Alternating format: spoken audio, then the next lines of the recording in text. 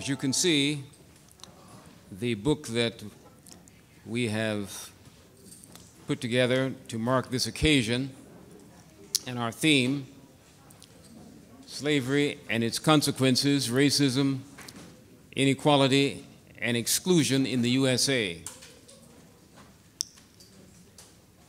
I'm just going to make an opening brief statement, and then I'm going to call on the managing editor of our volume, Jody Henderson,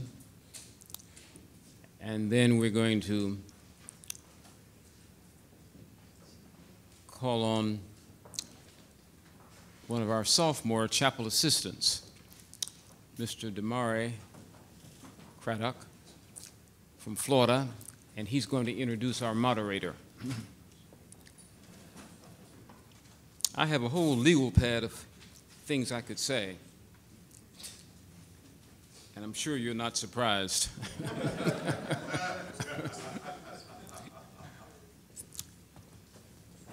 But I might just, since my background is pastoral psychology and counseling, my Ph.D., I haven't heard anyone else say this.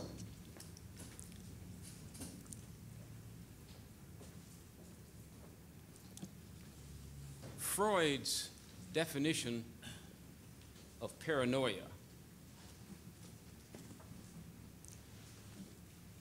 is wrapped around three defense mechanisms: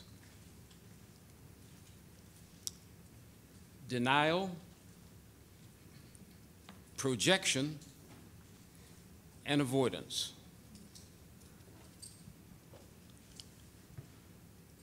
And I think this is a perfect description of the activity that the so-called white Republican supremacists are engaged in. And they're using this against people who are non-whites.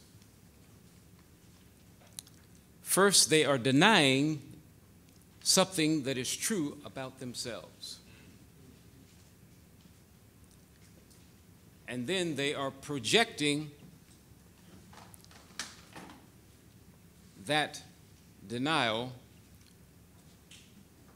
onto someone else.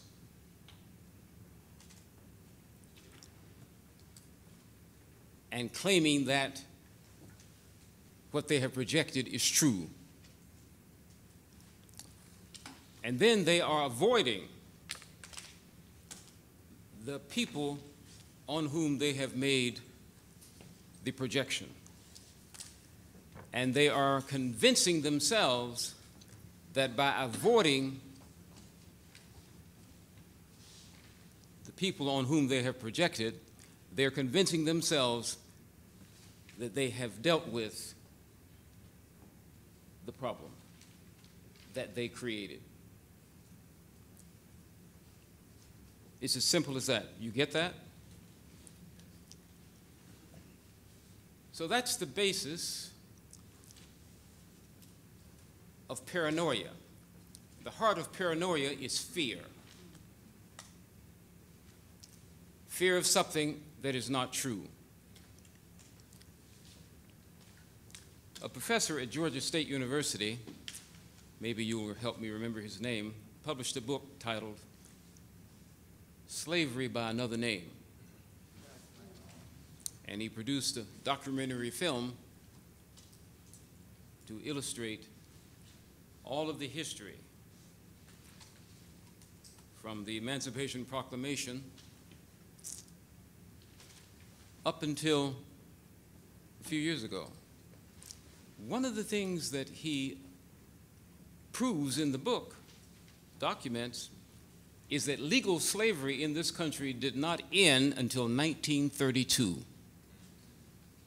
even though Theodore Roosevelt tried very hard to legally end it. But when Jody Henderson got in touch with me and asked me would I be the guest editor for this volume, I had just seen a short time earlier, a few weeks earlier, in the Atlanta Journal and Constitution, a documented story with a photograph of African Americans enslaved in southern Georgia. That is, they were working against their will without wages.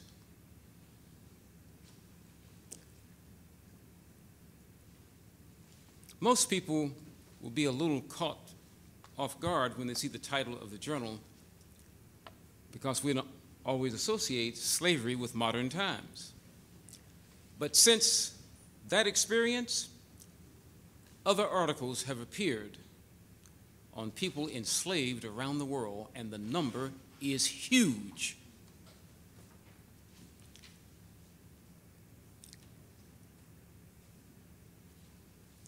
So in the title of our theme,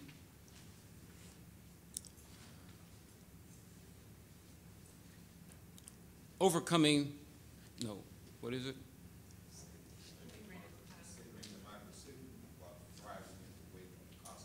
A little louder, please.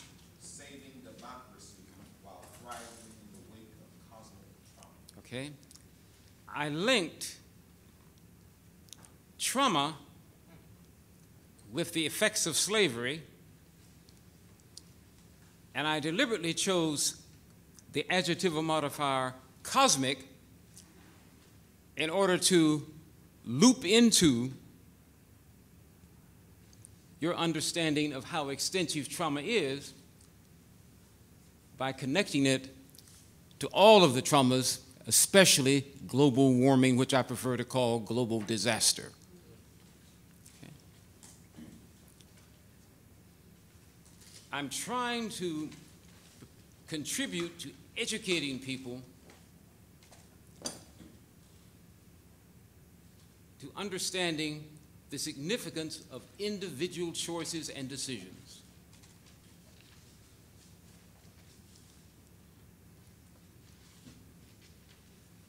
And that all of our behavior has consequences,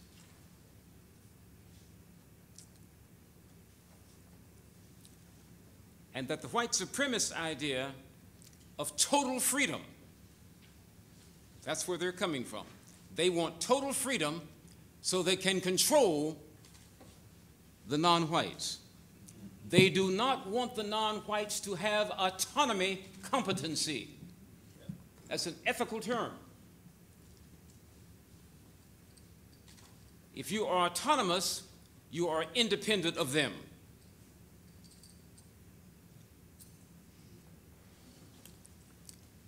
And if you're independent of them, you might be courageous enough and ethical enough to vote who they want in power out.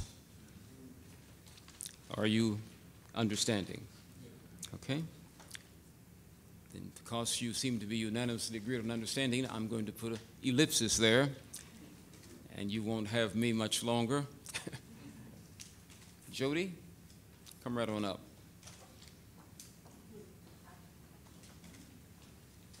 I want you to know that Jody is a wonderful person to work with. It's amazing that we got this out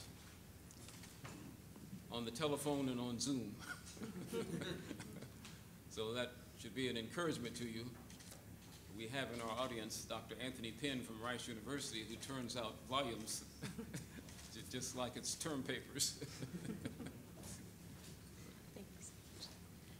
Thank you all for coming this evening. I just want to take a moment to thank Dean Carter. Without him, this book that you see in front of you would not be here. It's just his generosity of spirit, his presence, and his constant teaching. So thank you so much, Dean Carter. We really appreciate it. I'd also like to thank our other editor, our third editor, Dr. Tina Davis. She came all the way from London to be with us this evening, so Dr. Davis.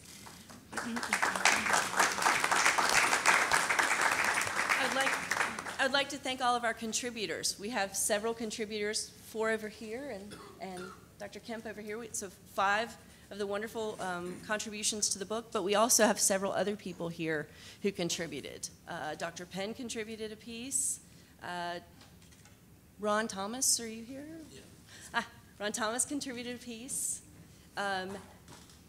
Najee, I'm sorry, Najee, please say your last name. I don't want to massacre it. Latayad. Yes. Najee Latayad. He contributed the photo essay that you'll see. So we have some wonderful contributions, and I want to thank you all so much, and thank you all for being here.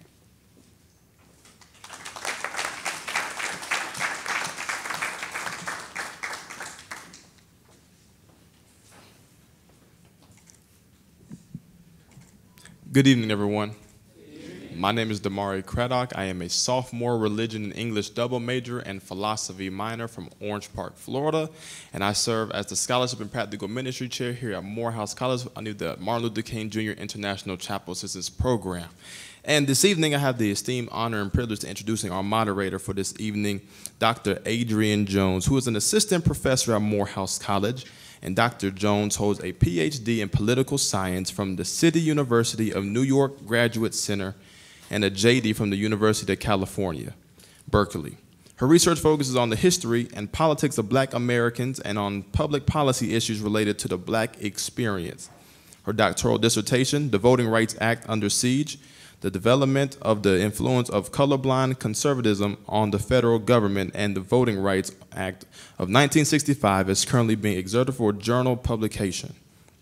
Dr. Jones is an expert witness on issues of voter suppression and U.S. voting history and regularly speaks about voting rights and provides a unique perspective to discussions about the VRA, voting Black politics history, and public policy. Please, everyone, give it up for Dr. Adrienne Jones.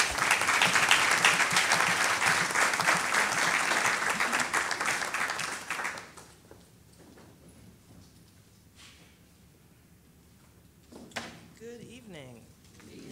How is everyone? That was exciting. I expected to introduce myself. I'm sure everybody's seen the book.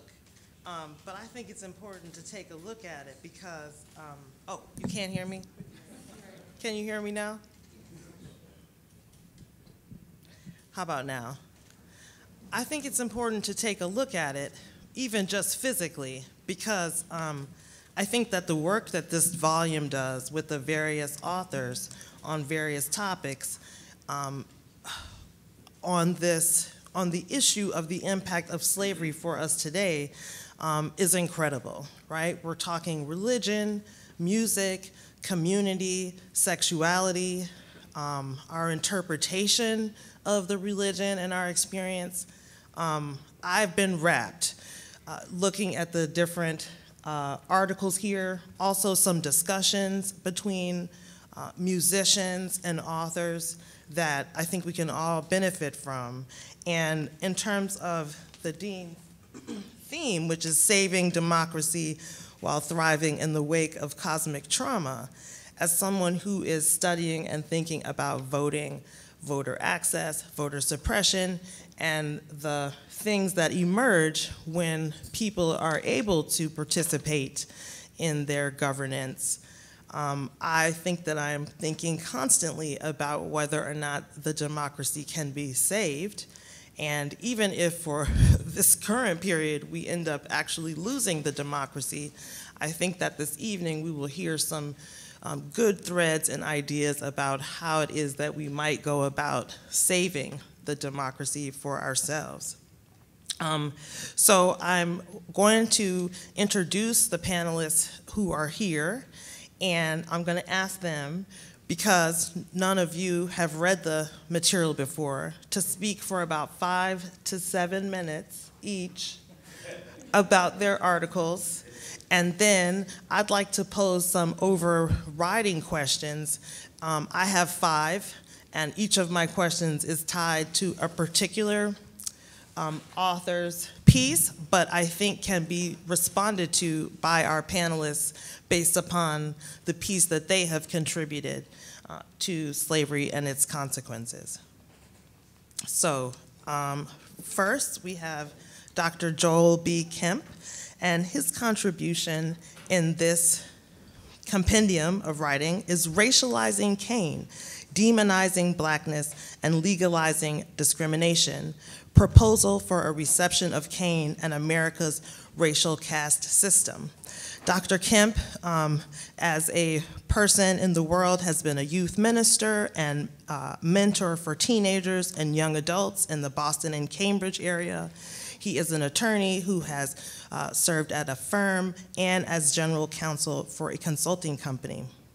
Right now, Dr. Kemp is an assistant professor of Hebrew Bible at Emory University's Candler School of Theology.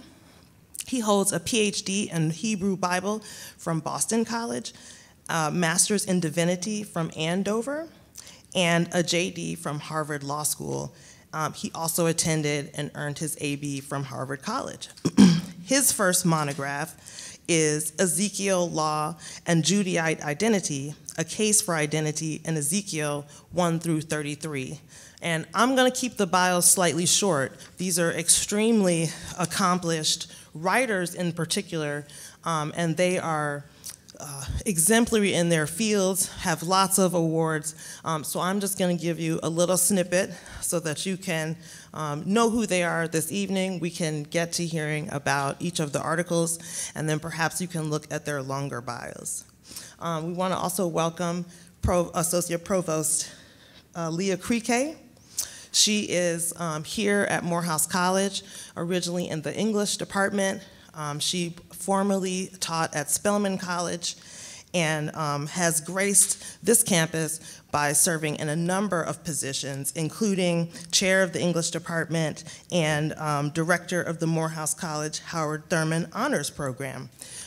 In 2022, she was appointed to the Provost's office, so she is now the Associate Provost of Pedagogy and Assessment here at Morehouse. She's an English teacher, an educator, a cultural historian, and civic organizer. She's a graduate of Wesley College, where she earned her bachelor's degree in Black Studies. She holds an MBA from Clark Atlanta University, and she has an interdisciplinary doctorate in philosophy in comparative literature from Emory University. Also, we have Dr. Orville Vernon Burton. His piece, did I tell you that Dr. Krike's piece, I don't have the title here, I apologize, but she does a very nice survey of literature between 2019 and 2022 about the importance of Black lives. Dr. Burton does American Slavery Historiography, which is the bibliography of slavery that I needed in my first year of graduate school, okay? He is the inaugural Judge Matthew J. Perry Distinguished Chair of History and Professor of Pan-African Studies, Sociology, and Anthropology, and Computer Science at Clemson University. I'm sorry, I am very hot. Among his many accolades, he was the founding director of the Institute for Computing in Humanities, Arts, and Social Science at the University of Illinois, where he is Emeritus University Distinguished Teacher Scholar and Professor of History, African American Studies, and Sociology. In 2022, Dr. Burton was inducted into the South Carolina African American Heritage Commission and the Martin Luther King Jr. Colloquium of Scholars right here at Morehouse College. Dr. Burton. We also have Dr. Lewis Baldwin, and his piece in this compendium is A Home in Dat Rock, From African Folk Sources and Slave Visions of Heaven and Hell, an excellent piece on the interpretation by Blacks of Christianity and its variants from white supremacist Christianity, which everyone should take a look at. He has a bachelor's degree from Talladega College in history. He has a master's degree in Black Church Studies and a master's of divinity and theology from Colgate Rochester in New York. And he has a PhD in American Christianity from Northwestern. He's an ordained Baptist minister, and the author of some 60 books and articles, or 60 articles and a number of books, among which are Invisible Strands in African Methodism, A History of the African Union Methodist, Protestant, and Union American Methodist Episcopal Churches between 1805 and 1980. And finally, Reverend Dr. Brandon Thomas Crowley is with us. His article is Modern Slavery by Another Name, A Black Church Response to Gender-Based Violence and the Human Trafficking of Black Women, Girls, Queer Folks for the Purpose of Sexual Exploitation.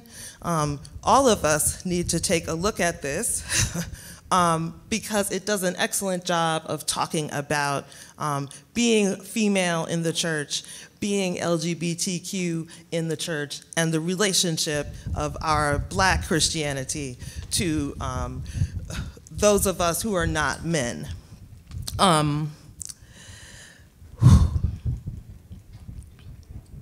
Thank you. I just need to slow down a bit. Reverend Dr. Thomas Crowley is a pastor, preacher, author, and scholar in African American church studies and Black theology. Since 2009, he has served as the senior pastor of the historic Myrtle Baptist Church in West Newton, Massachusetts, which is one of America's oldest Black congregations, founded by freed slaves at the end of Reconstruction, and one of the few open and affirming historically Black churches in North America. Presently, Reverend Dr. Crowley is a lecturer in ministry studies at Harvard University's Divinity School, which is, of course, in Massachusetts. He earned his Ph.D. in Church and Society and a Master of Sacred Theology with a certificate in Social Justice from Boston University School of Theology. He has a Master's of Divinity degree from Harvard University's Divinity School and a Bachelor of Arts in Religion and certificate in Moral Cosmopolitanism and Pastoral Leadership from Morehouse College in Atlanta, Georgia. I would like to welcome the speakers. I will invite Dr. Kemp to go first and speak for 5 to 7 minutes about his article.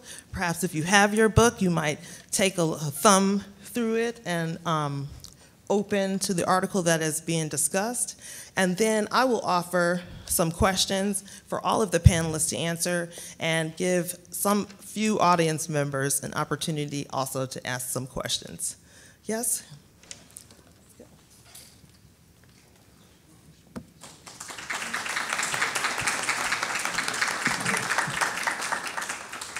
Good evening, everyone. I will avoid the Baptist tendency to spend the next 5 minutes saying thank you, but I do want to offer my, I'll do my best. But I do want to offer my sincere thank you to Dean Carter and all those who helped put this volume together and extended the gracious invitation to me. I'm looking forward to our discussion today and hearing from the panelists. I often tell students the greatest hustle about the Academy is that we are paid students. Everywhere we go, we get to learn. So I'm as excited to learn as I am to share. So now my 5 minutes starts. In thinking about this question, it's hard for me to think about the place of African Americans or those of us who are racialized Black without thinking about two realities. The first is the role of the Bible. The second is the rule of law. So again, the role of the Bible and the rule of law. What I offer in the edited volume is that these two ideas of scriptural interpretation and legal development create a kind of vice grip or a bear trap that marks Black folk and targets us for particular kinds of violence and persecution. In the article, I talk about Blackness in 3D. The 3Ds, building off of something that Dean Carter mentioned, I argue is a kind of projection of what Blackness means. That they have misused the biblical record to argue that as Black people, we are fundamentally dangerous, fundamentally deviant, and irredeemably depraved. Again, so that we are dangerous, we are depraved, and we are deviant. To make the case for those 3Ds in the article that is before you. I focused on one example from the primeval history, or Genesis chapters 1 through 11. And I focus in this article and in the larger book project on the primeval history as a way of arguing that in America's racialization, they want to argue that race is not a construct, but a divine creation. So by saying that before history as we know it begins, God designated certain people as black, and then marked their blackness as a sign of dangerousness, deviance, and depravity, you then have theological warrant to treat us as other. So I use the mark of Cain in Genesis 4 to argue as an example of that racialization. The 5-second punchline of what I try to argue in terms of the history of interpretation is that the mark of Cain in Genesis 4 is used as a sign of protection. Cain tells God, look, your punishment is too severe. When you throw me out, they will kill me. And God says, you're right. So I give you an ot, the Hebrew word for sign, that marks you. Through a long tradition in Jewish and particularly in Christian traditions, that mark of Cain, which was a mark of protection in the biblical record, becomes a divine sentence, a mark of divine judgment of what I call the 3Ds. The second part of my article, which relates to the second piece I talked about with the rule of law, is I look at the ways in which these 3Ds, again, dangerousness, depravity, deviance, gets codified in American law. In particular, I look at antebellum slave codes. And if you read those codes carefully, you'll see that these ideas of dangerousness, of depravity, saturate the justification for regulating black bodies, for protecting citizens from those people. And I won't regale you with the offensive language. You can read that at your leisure. And depending upon your religious tradition, with much prayer or a good bourbon, whatever works best for you. And they argue that this is just who you are and what it means to be black. And as a result of what that means to be black, the rule of law allows violent regulation of that. To bring that into the modern context, I focus on just two examples of that. Without dating myself too much, I was a teenager during the Rodney King incident. And as I began looking more into that, I was struck by some striking similarities between that and Michael Brown, who's often considered one of the touchstones for the current Black Lives Matter movements. And in both of those incidents, the arresting officer and the officers who led the assault or the murder, in the case of Brown, describe both of those black men as devils, as demons, as monsters.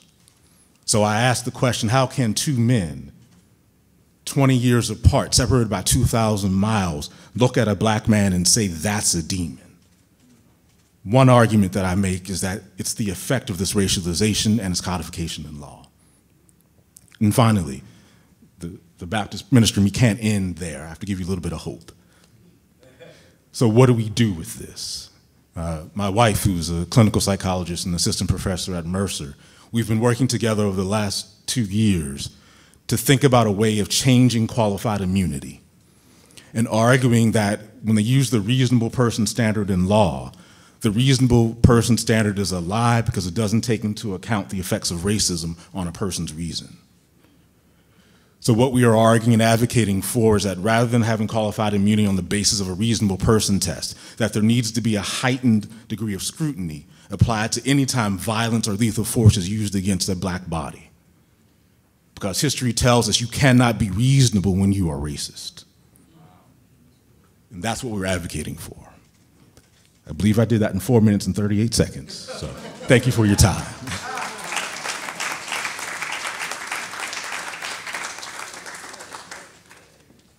Dr. Krike?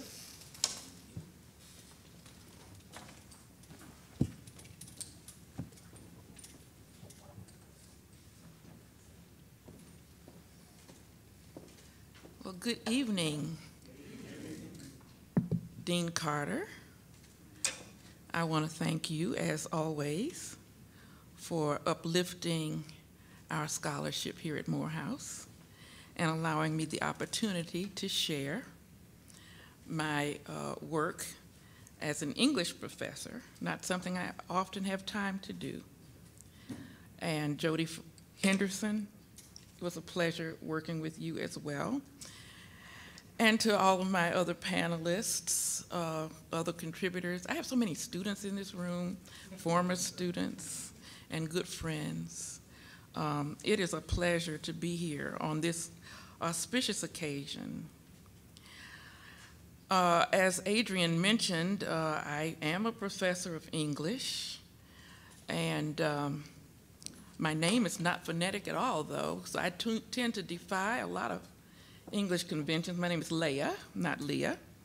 Leah Criquet. It's not phonetic at all, because there's a lot of patois in my name. What I decided to write about, and here again I went back into the vernacular. Oh dear, an English professor using the vernacular. I called my article Literary Review of the Woke, 2019 to 2021. And of course, I felt a little bad about using that term woke. I mean, I know it's au courant, it's the vernacular.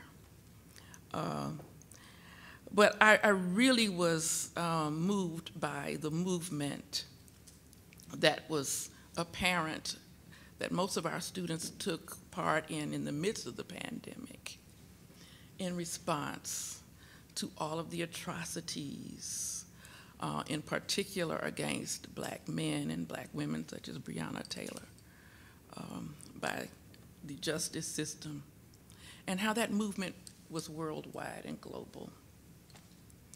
And so, in homage to them, they walked around saying, you know, you're not woke, or we want you to be woke, and they kept talking about woke, and I said, okay, I'm gonna not be persnickety about the English composition and take off points like I do. And I'm gonna use that term woke. And I also, you know, I said, these are our children. You know, they came from our tradition. And I kept saying, where did they come from with this woke? And then I thought about my grandmother. When I was a little girl, you know, we were very much involved in the civil rights movement, particularly at my church. My grandfather was a minister of the CME church. So you know, in Winston-Salem, North Carolina, so you know we were in the midst of the civil rights movement.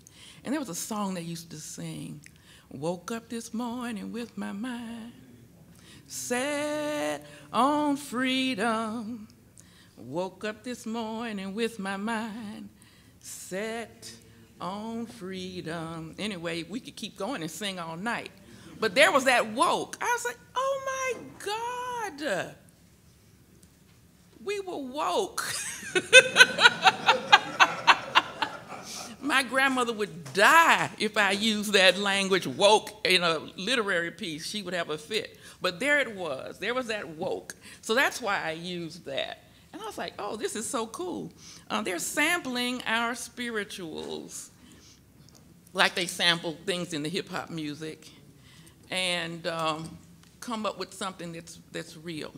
But the other thing that I thought about, because I am in English literature, was that there is a literary movement that has not yet been named. And I haven't come up with it. Maybe all of these great ministers in the room and Ph.D.s in the room can help. But anyway, you know, there was the literary movement. We're familiar with the, you know, the slave narrative era, you know, the abolitionist literature. We're familiar with the Harlem Renaissance and the Black nationalist / Black cultural movement. It has a name, and all of the literature of that era, you know, reflects the perspectives of what we were going through in our African American journey. And so I'm here looking at 2019 to 2021, and there's a literary movement that has very set characteristics by which we could, in fact, frame and name it. I have not yet done so. And a lot of times, it's always way after when these things are named, so I guess I shouldn't feel too bad that I can't give it a name. But anyway, I kind of, in so doing, I went through all of the literature that came out during this period. And it's interesting to note, and I really wish that I could read this, because I will ramble if I don't. But I'm not going to read it. I was told not to read. But if you look at, let me turn this page so I don't say it incorrectly. But if you look at the fact that the historical marker of our quote-unquote arrival into America as slaves, 1619. I know that some say it was 1520s or whatever, but you know, we generally say it's 1619. Occurred in 2019. That was the, you know, the anniversary. And look at the literature that came out from 2019 to 2021 and all of the unrest in the midst of the pandemic. I mean, it was like clearly something was afoot. For example, if you just look at the book 1619, which was quite controversial, you know, well, first it was the New York Times Magazine article, and what was posited there was that the slave community built America, that this democracy that we decry is something that we fight for all over the world. So that was, you know, black people really carved out what is American democracy. We made what is American democracy. And then right on cue, after the horrible, brutal murder of George Floyd, May 2020, almost on cue was the publication of Isabel Wilkerson's work, Caste, The Origins of Our Discontent. That came out in August of 2022. I'm sorry, August of 2020. And so then you've got our elections coming, the hotly contested gubernatorial race with Stacey Abrams, who is an author. I know you know that, but she's a published author. And though a lot of her work is in romance, she came out with one on leadership, Our Time Is Now, Power, Purpose, and the Fight for Fair America. But the one that I love, and it was a page turner, if you haven't read it, you must, While Justice Sleeps. That book, oh my God. Stacey Abrams, While Justice Sleeps, you must read it. And no sooner did that come out than we had the insurrection, January 6th. And I looked at the work that our alum, Bakari Sellers, wrote, My Vanishing Country, a long time coming, reckoning with race in America. So Biden got to the inaugural stand, and who was there but Amanda Gorman, one of the greatest poets. And her work, The Hill We Climb. And then the next one, Call Us What We Carry. Okay, because we are identified by this journey and what we've carried into this journey. And at almost simultaneous is one of my favorites by historian, and I hope I'm not it's Tia or Taya, I say Tia Miles. And her work is All That She Carried, the journey of Ashley Sack, in which a black slave woman made a sack for her daughter as the daughter was being sold away from her. And for generations, up until the time in which our National African American Museum, the Smithsonian, was dedicated, each generation had passed that sack down, and it ended up in the museum. So we're talking about what we carry. It's in the works of Amanda Gorman, it's in the works of historian Taya Miles, and others. So clearly, if we really look at all of this, the love songs of W.B. Du Bois, I mean, we hearken back, talk about what we carry. Look at Honore Jeffers.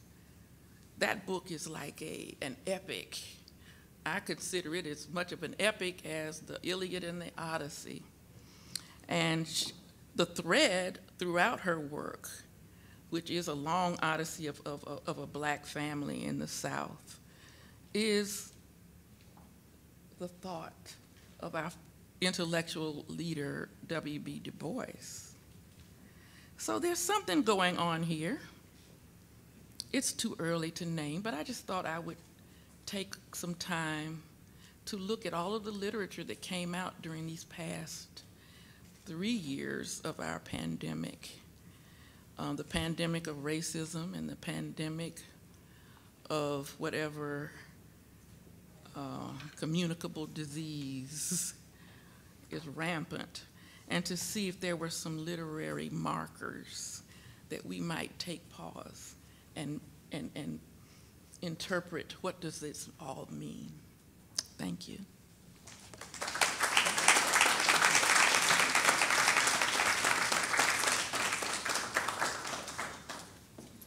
Dr. Baldwin?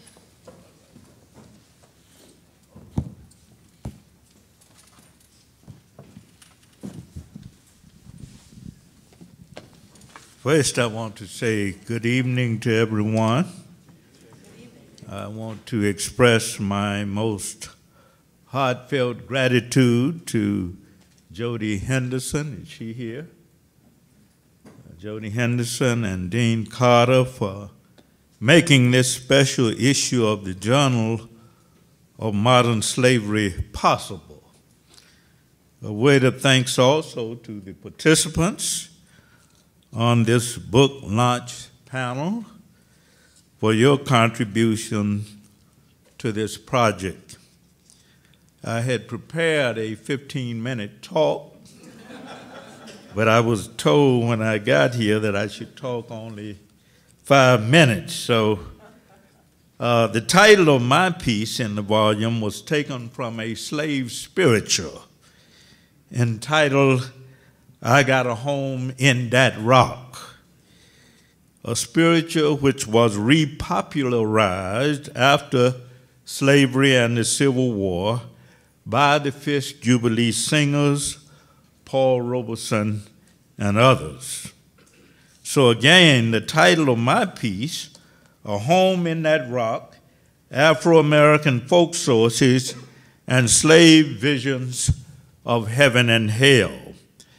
I set out to establish 3 main points in my article. First, that slaves were thinkers. They were thinkers. It is very important to keep this in mind because the dominant image, and often the only image we get of the slaves in most of the scholarship on slavery, is that of laborers who were brutally and unjustly exploited. And indeed they were. But we don't typically think of slaves as people who could think. And I wanted to make it clear that slaves were thinkers who expressed their thoughts, their values, their creative ideals through the prism of not only songs, but also folk tales, aphorisms, anecdotes, proverbs, and other oral sources, which, according to historian Lance Levine, constituted what we call orally transmitted expressive culture. And the second point I set out to establish in my article is that slave religion must be understood in terms of the interrelationship between this worldly and otherworldly concerns. In other words, the religion of the slaves was not, as the black sociologist E. Franklin Frazier contends, essentially otherworldly in outlook. Clearly, the interrelationship between this worldly and otherworldly concerns finds powerful expression not only in the lyrics of the slave spirituals, but also in sermons, folk tales, and other sources. When I get to heaven, I'm going to be at ease. Me and my God going to do as we please. Going to chatter with the Father, argue with the Son, tell him about the world I just come from. And we might quote another spiritual that reflects a dislike for the pain of bondage and are looking forward to the joys of heaven, got hard trials on this earth. Heaven is my home. Clearly, the historian Sterling Stuckey is right when he says that even when released from the burdens of this world, slaves would keep alive memories of their oppression. Tell them about the world I just come from. And there's another third point that I tried to get across in my article. Although slave religion was influenced to some degree by missionary association and the slave's exposure to Euro-American Christianity, African slaves shaped a different set of values than their white oppressors where heaven and hell were concerned. In other words, slaves' sources show that slaves did not subscribe to the slave master's vision of a heaven where white supremacy, slavery, and segregation would persist, and of a hell where disobedient and rebellious slaves would suffer eternal damnation. Slaves typically associated heaven with freedom.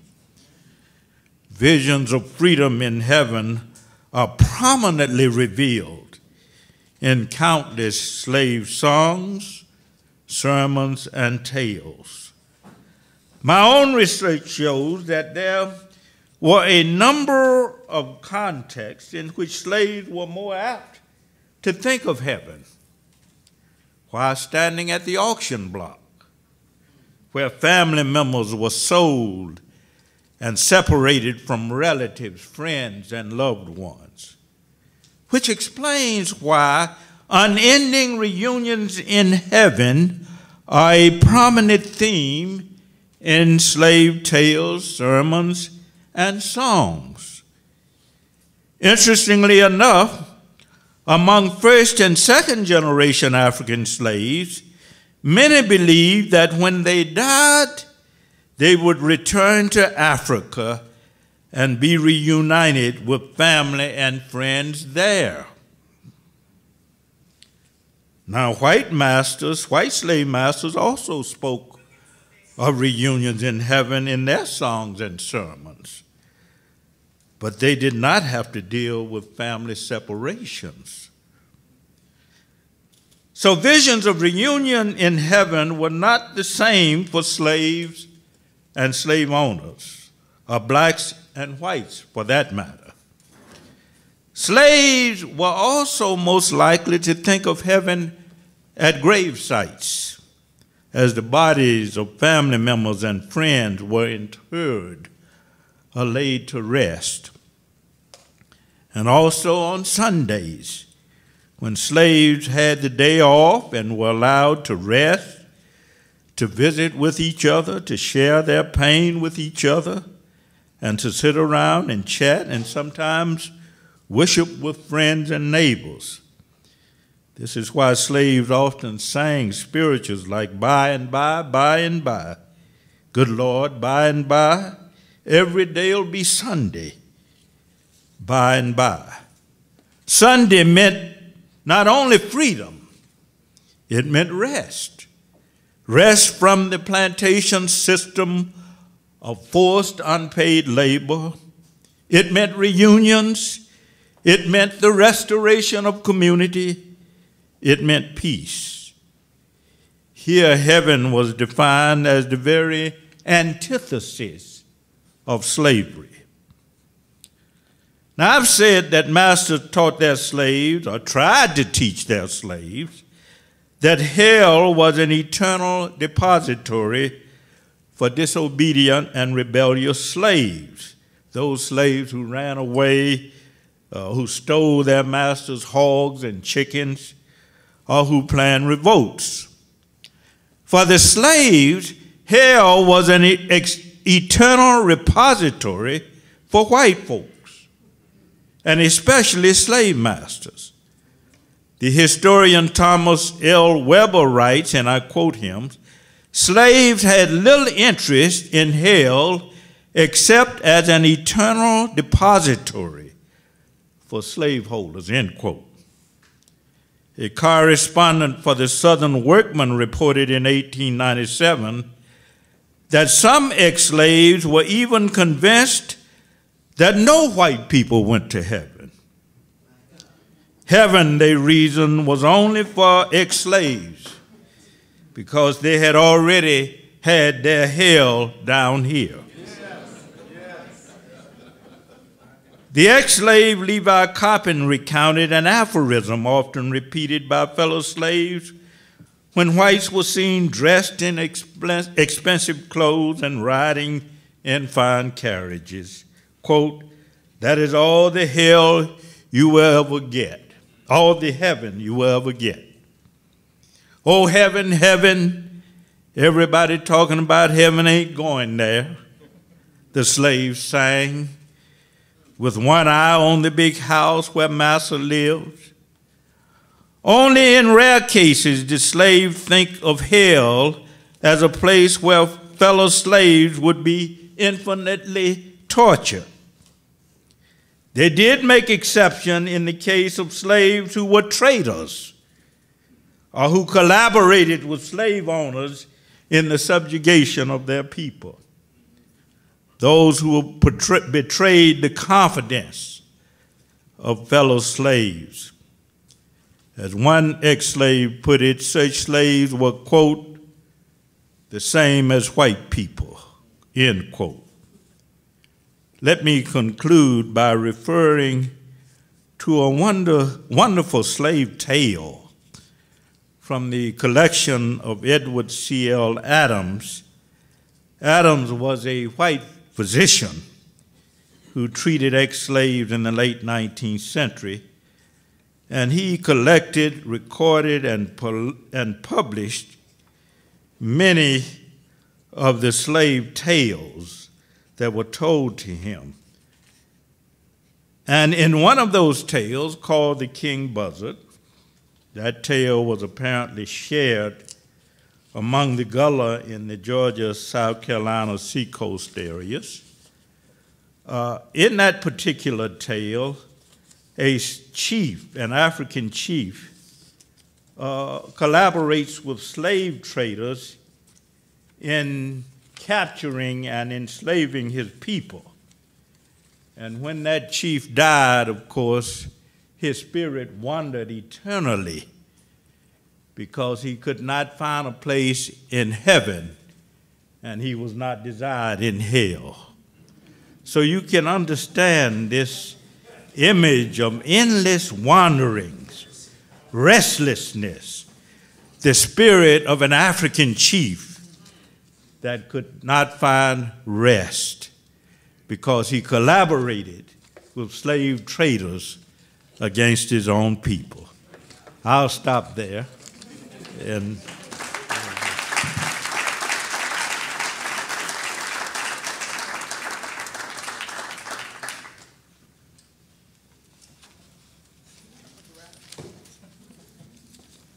Dr. Burton.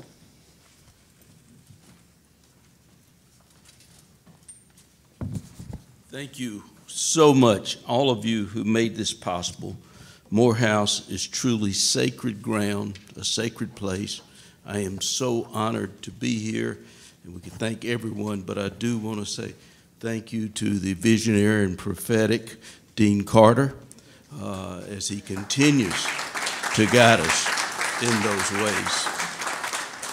Well, I was very interested because I don't think I had seen the title of the book, but it's called Slavery's Consequences, Racism, and then the rest of it, Inequity and Exclusion in the United States. Because I wrestled with the same thing in the penultimate book I just did, Justice Deferred. There's an irony that we are, time me on this, okay? Cause just, okay. There's an irony because everyone knows there's no such thing as race, but there's something called racism. You know, historians call it a social construct. There's no gene or anything, you know, genetics that identifies race, or you can take it, as I do, as a person of faith, that all of us, all people are created in God's image, but yet we have racism. And this goes back to Professor Kemp's, Dr. Kemp's talking about law and order as race, because what we discover is that American law, not in 1619 but later, begins to define this social construct as a legal concept, race.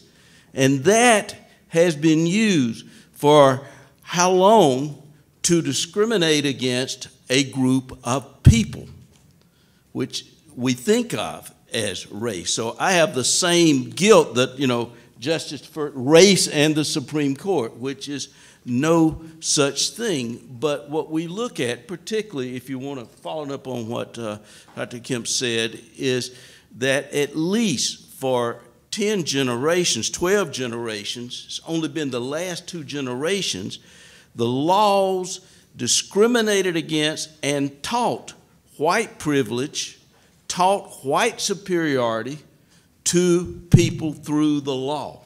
So when we get discouraged, you want to not be discouraged. We think about, as bad as things are looking now, we've had all these generations, and really only about 2 generations of trying to move away from it is one thing.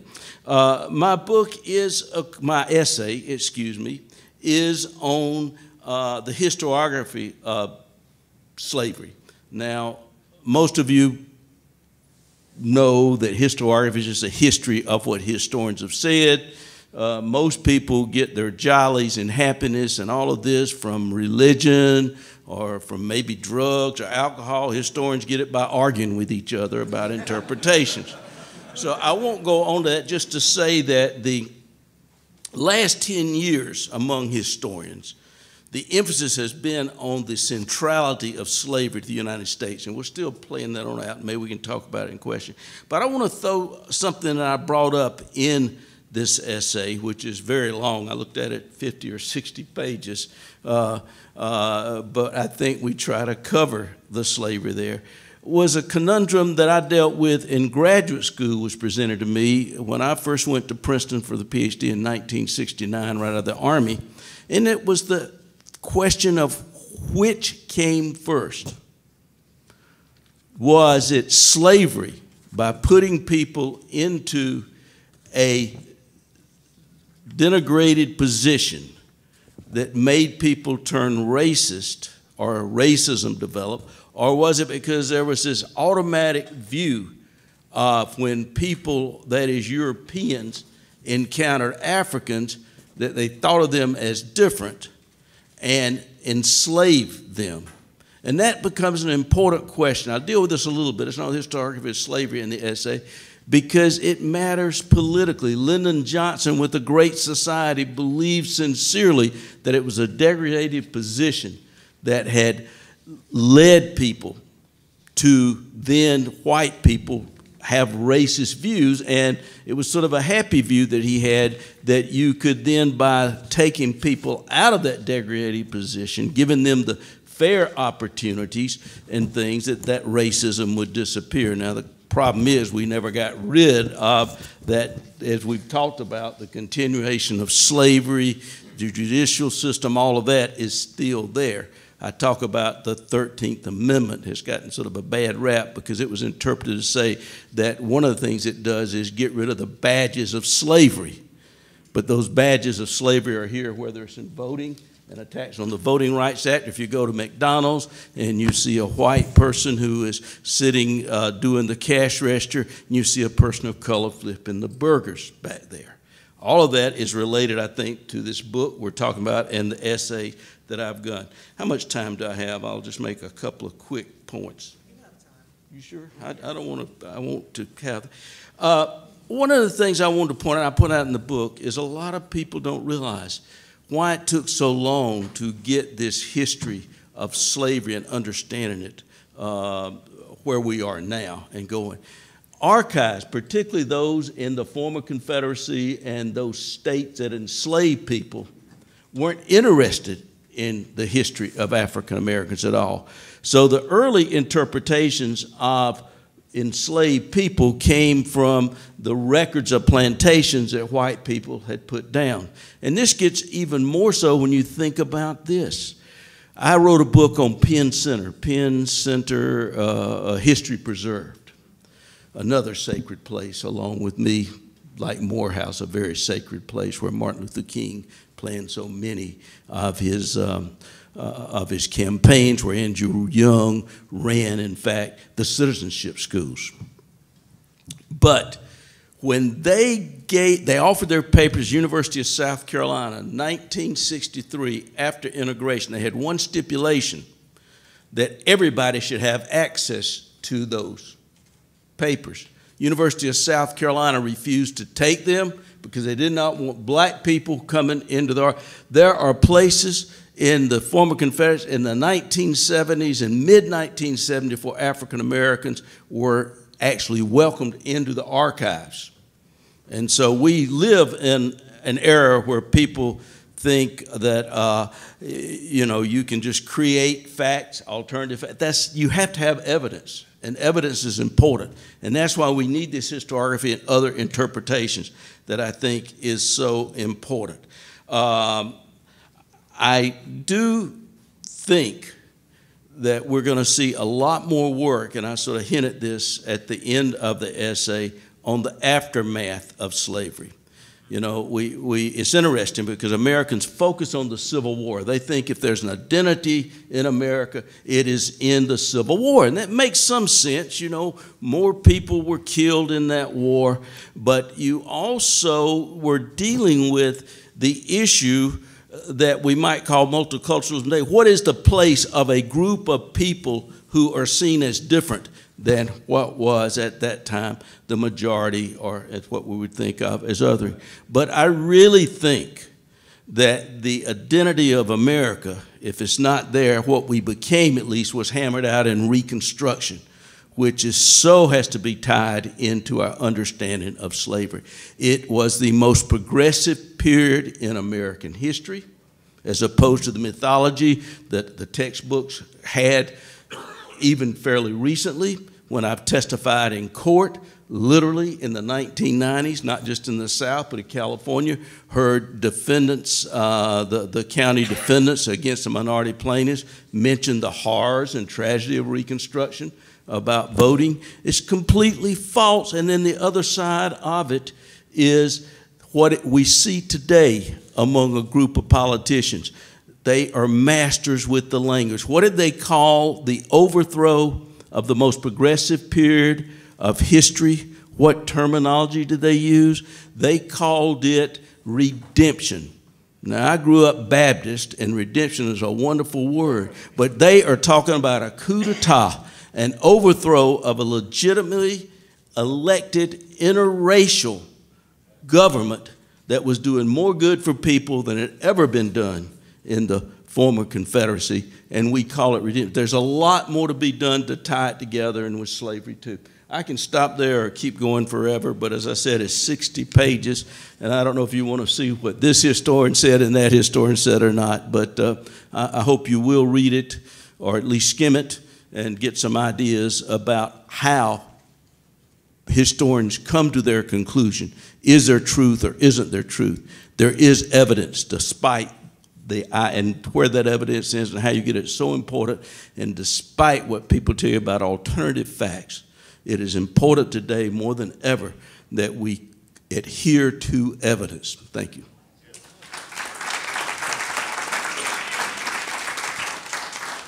And finally, Dr. Crowley. Good evening, Dean Carter. Thank you for this opportunity. Quincy, I am honored to be a part of this panel. I was laughing because as I was getting ready to go up, Dr. Baldwin's wife asked me, she said, "Are you a student? And you look 20, you look so young." So I am very honored to be a part of this discussion this evening with one of my former professors.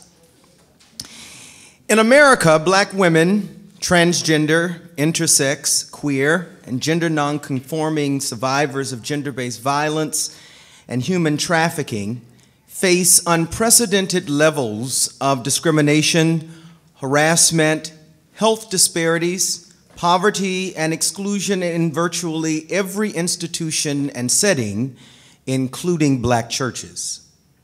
Gender-based violence is a systemic sin that black churches should feel compelled to recognize, to confront, and to subvert because African American Christianity and black churches bear its stain. Sadly, despite this stark reality, many black churches struggle with having conversations about gender-based violence and human trafficking because of their preoccupation with the toxicity of American puritanical Christianity.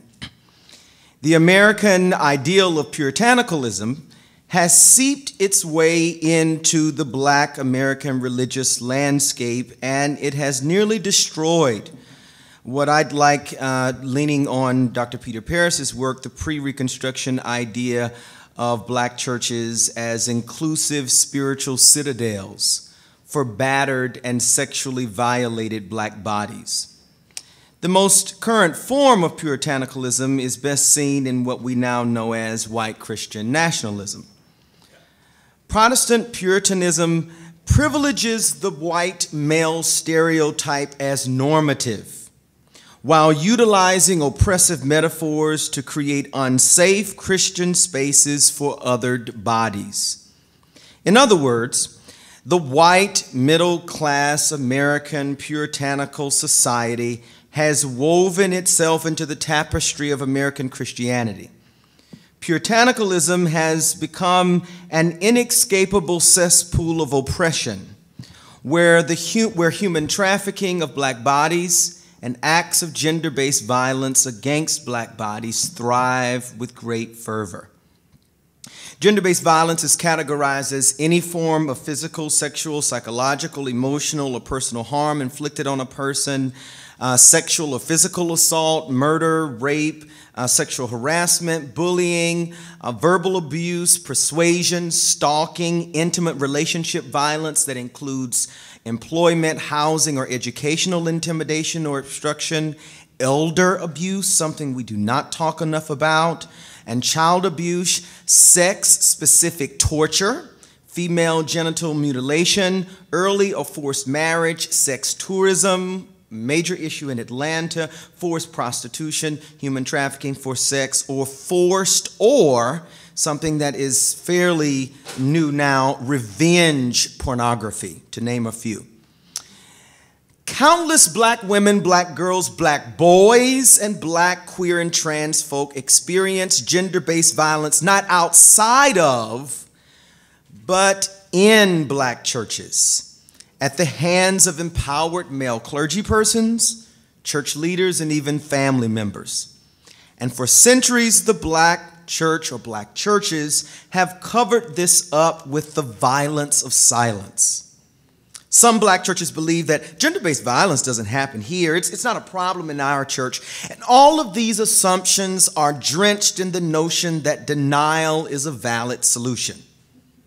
The violence of silence looks like quietly dismissing offenders without alerting the proper authorities to avoid a scandal and sweeping it under the rug without providing faith-specific intervention, or future training for leaders about ministry and pastoral care needs of survivors of sexual violence. And the violence of silence also looks like not believing survivors. So for this reason, Black churches are often roadblocks for those who wish to heal from gender-based violence. Some of these obstructions include the obsession that some Black churches have with certain theologies of the cross that prioritize belief about long-suffering and forgiveness as Christian mandates, which inadvertently encourages abused persons to remain in abusive relationships and obliges survivors to forgive their abusers. Black pastors and their churches should never use scriptures or personal theological premises to encourage survivors to remain with their abusers.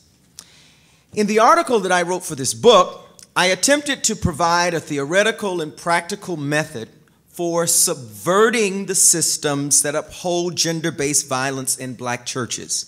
As a queer theorist and queer theologian, I am trying to turn from our obsession with just repetitively going over and over the problem without constructing solutions and ways forward with hope. The theoretical method that I describe is a form of queering, specifically for the Black church, which I sort of tickle a bit in this article and work out more in my book called Black ecclesial queering. Black ecclesial queering is a subversive methodology that centers on education, prevention, intervention, and healing from gender-based violence and human trafficking. The education portion centers on knowing the history of gender-based violence in your context, having conversations, and feeding your mind with the appropriate resources. I'm a curriculum developer with the National Resource Center on Domestic Violence, so that's one resource that I would recommend using. My preventative measures look like working to change attitudes or questioning gender roles and stereotypes that make gender-based violence acceptable in society and within our Black churches.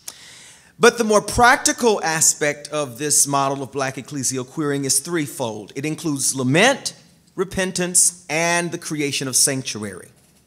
Lament means making spaces for stories and providing an avenue for naming and processing individual and communal violence, grief, and pain. The repentance part, this is where it gets a little tricky, is an act of humility where churches repent and apologize for their complicity in the systems of sexual and gender-based violence. But lip service isn't enough. The enactment of that repentance is what I call the sort of creation of sanctuary. This is a very important phrase. This is the phase that begins with Black churches learning how to do no harm. By this I mean that Black churches must begin to profile leaders by checking for criminal histories and training their leaders about sexual aggression and gender-based violence and transgender violence. The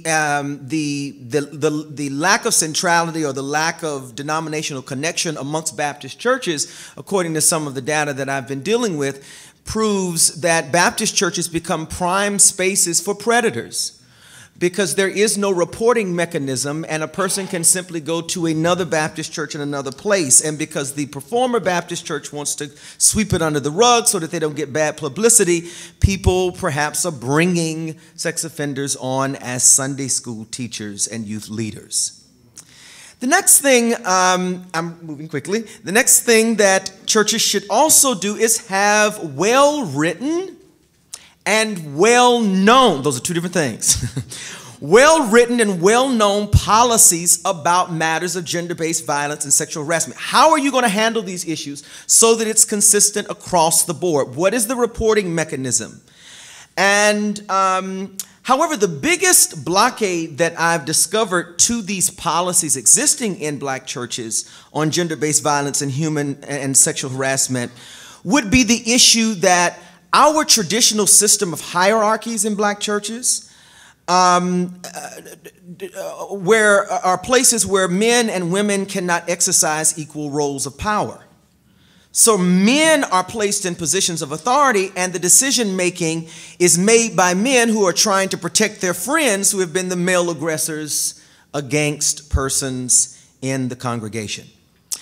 And then lastly, the intervention and healing phase, I suggest that churches should not try to recreate the wheel because they will fail miserably, but that intervention and healing from gender-based violence and human trafficking is best done by Black churches developing social partnerships with their local health departments, with women's clinics, with mental health resources and methadone clinics to offer gender-based violence survivors with wraparound services and full support for not just parents or adults, but children as well, and those who are in need of health care. I'll stop there. Thank you.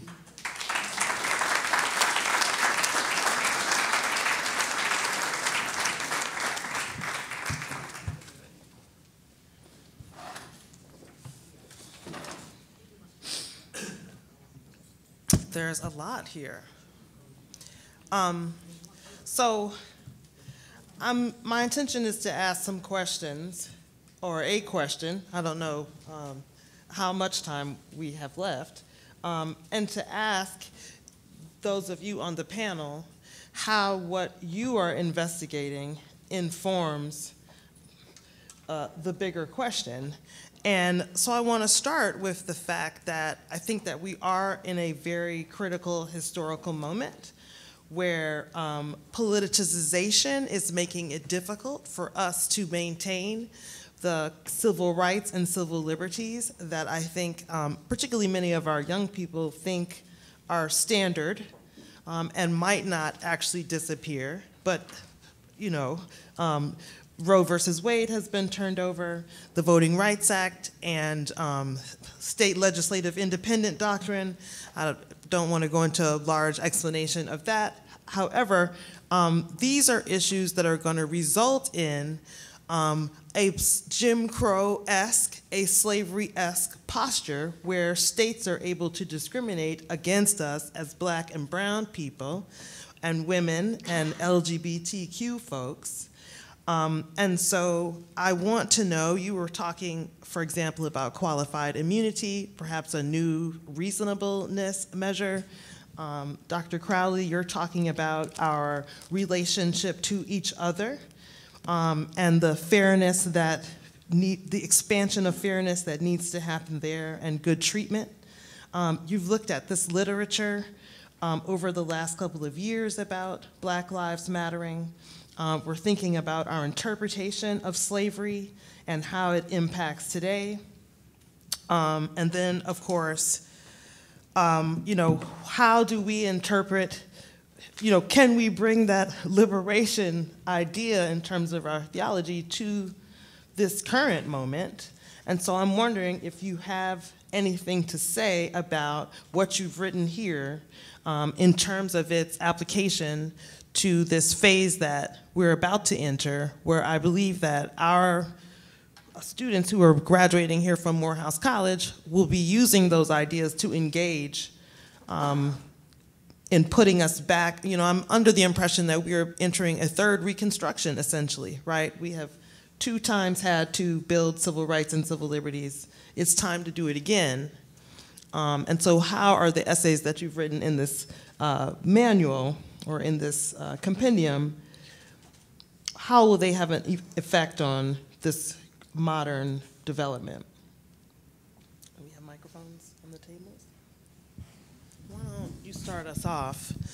Because you have those ideas about what qualified immunity looks like now and how it might be adjusted so that we are all thinking about responsibility for Black people and not ignoring it by making it the standard procedure. Yeah, the short answer. Oh, I'm sorry, there are microphones on the other table. Like I said, you don't mind me standing next to you. No, I certainly don't. The short answer for me, and I shared this with a few of the Morehouse brothers earlier, for me, there's a connection between bad politics and bad theology. And so, similar to what Dr. Crowley was mentioning in terms of how do you get rid of certain, what he identified as toxic misinterpretations of our Christology, I think one of the ways we can do this practically is think about, in my case, the racialized implications of your theology, whatever that is. And if you think about the racialized kind of implications of your theology, then look at it in areas of passion of interest to you. I do it in law. I love literature but have no expertise on what to do with it. I just know I like it or I don't like it. And so for me, I would encourage all of us in those areas to think about how your theological ideas, even if you have abandoned all theological ideas and say there is no God, that still has an implication for how one thinks about the world as it's ordered. And so for me, that's where I would start. In terms of the nitty-gritty of the qualified immunity, it's taking this idea of reasonableness assumes the ability that one can think critically and think clearly, right? If you're a good reformed person like me, at least I was raised by that, then we believe in this concept of the total depravity of humankind, which doesn't mean that we are always evil, but it does mean that how we think, how we feel has been warped. It has been adversely affected by the world around us. And in our American context, I think racism is one of those sins that warps our perception. So it's a matter of both self-examination and then corporate action to recognize how that has shaped literally our laws and the ways in which we do things. That would be my short answer to that. Dr. Crowley, you've given some information about how you think churches should improve, but in the spirit of this question, how do we make the attitude shifts that would make those solutions obvious, such that we are not discriminating against our members based upon these meta ideas that we have? So, good systems are fantastic, but how are we moving towards not judging each other such that that hierarchy of abuse exists? Thank you. So I want to go back to the discussion that I was trying to explain around puritanicalism, really focusing on James Baldwin's way of looking at it.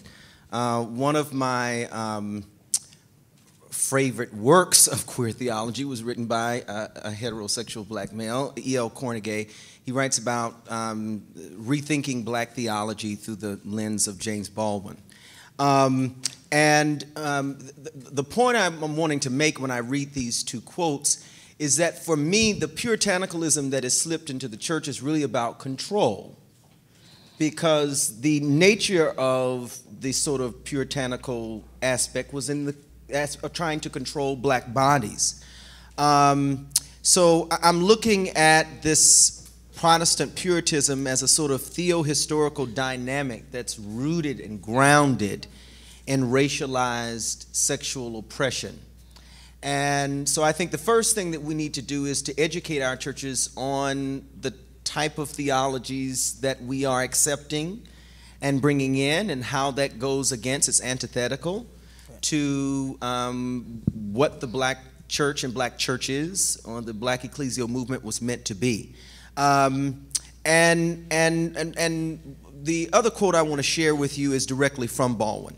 He says, "It is important to remember what it means to be born in a Protestant Puritan country, with all the taboos placed on the flesh, and have at the same time in this country such a vivid example of a decent pagan imagination and the sexual liberty with which white people invest Negroes and then penalize them for. It's a guilt about the flesh. In this country, the Negro pays for that guilt which white people have about our flesh." So I see it as an element of control. And in the black church, it becomes trying to control black women's bodies and trying to utilize the bodies of persons who may not be equipped with some element of power. Dr. Krike, in the literature that you have surveyed, do you see information about that we are going to use as we move forward in this observation of George Floyd's death and the subsequent protest? Certainly. As a matter of fact, I wanted to mention that really I think what fueled the protest were some works that came right before, like Just Mercy by Brian Stevenson, which became a movie.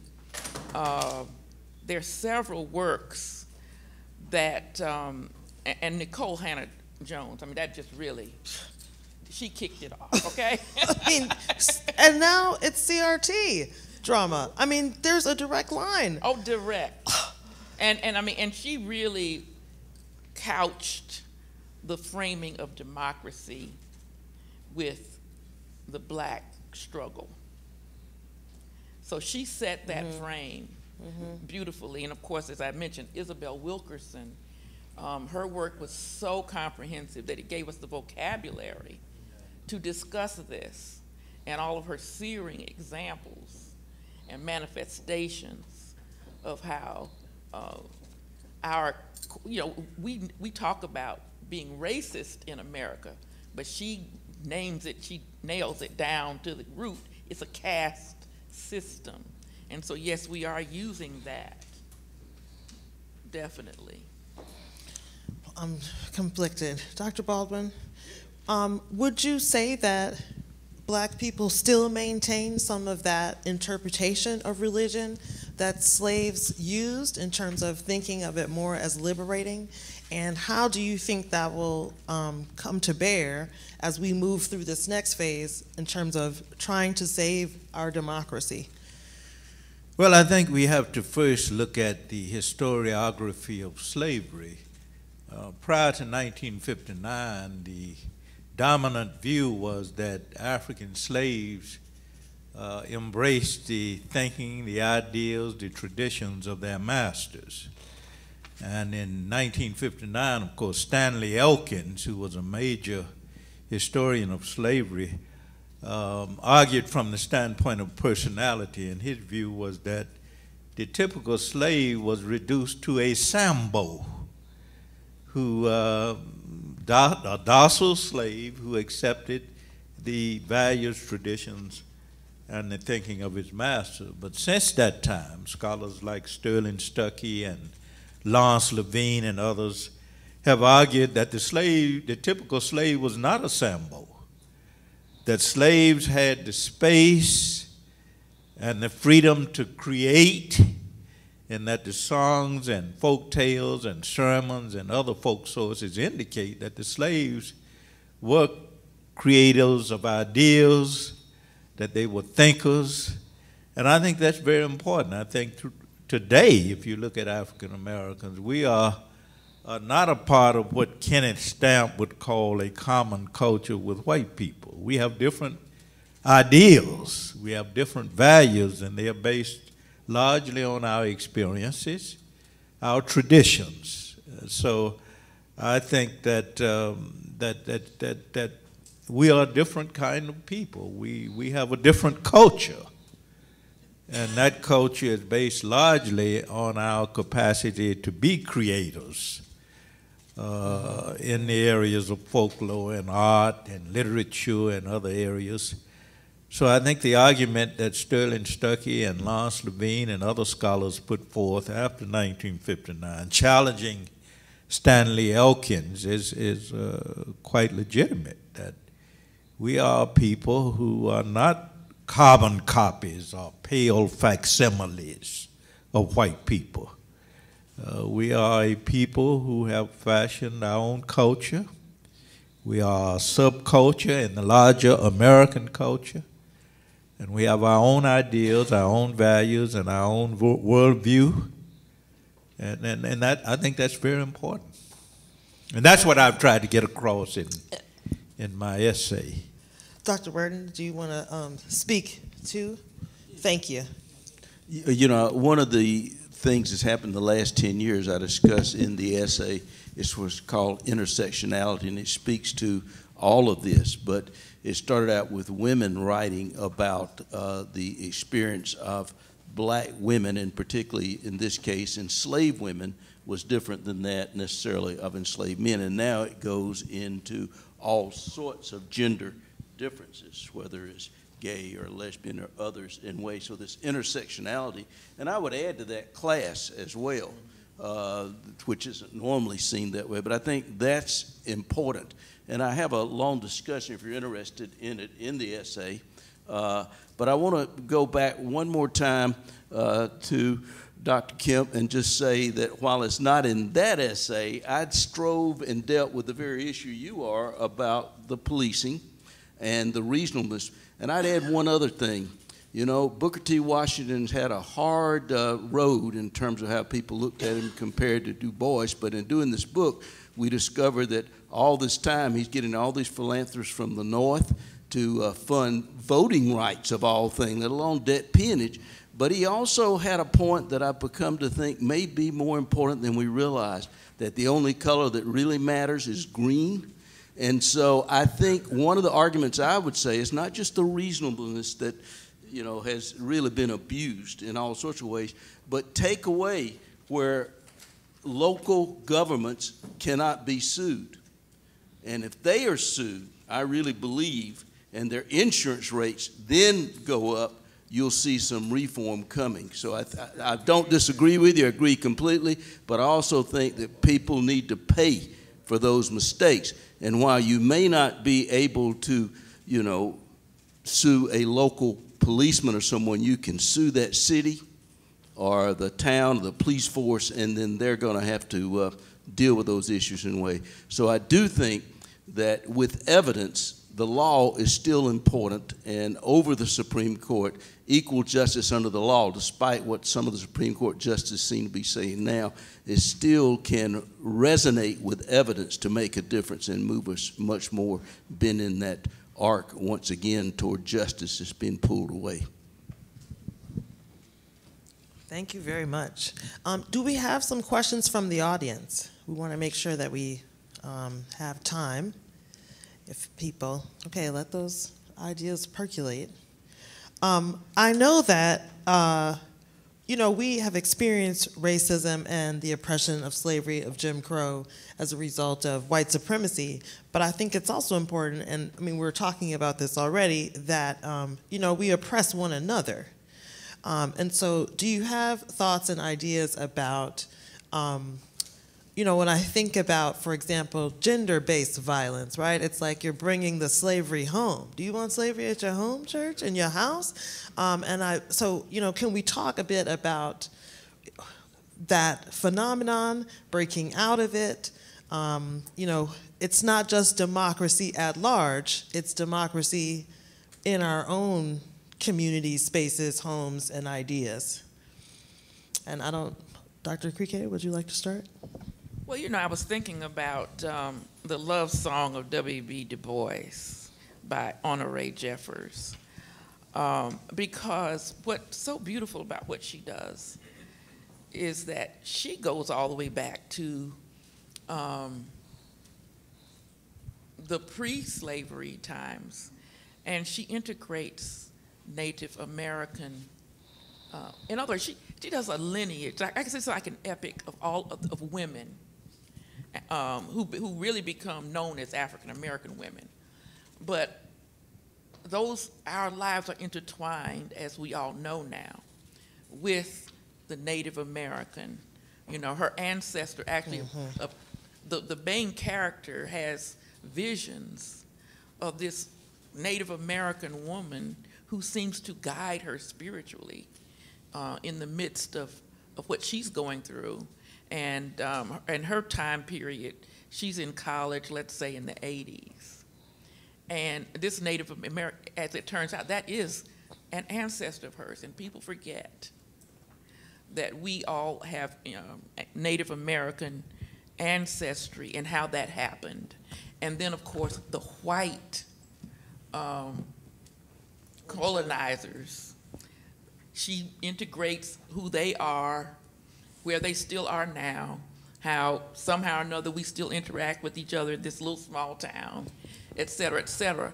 And so in so telling the story, the quote unquote violence, the definite trauma of all of these women, and you're talking about 6 generations of women, and how they are treated by men, how they're treated within the family, what you're speaking of, the colorism, the classism, you know, the expectations.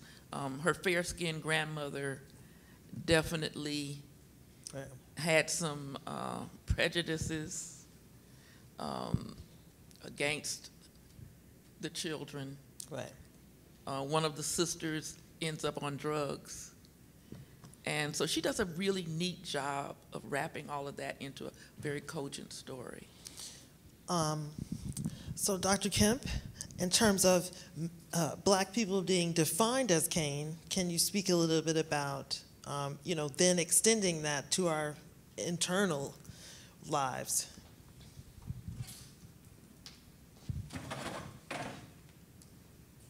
Sure, certainly. I mean, I think 2 things came to mind in that. Number one, how often do we think of ourselves and others who look like us as being dangerous or depraved?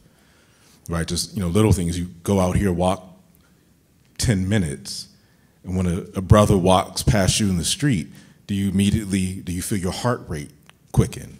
Do your palms get a little sweaty? Well, you're assuming because that person walks by you, they must be a thug, right? So to what degrees have we internalized that lie about what blackness is, become the stereotype about how we treat others? So I think that's one of the main battle fronts for us, is how do we think about the ways in which we have internalized those 3 Ds.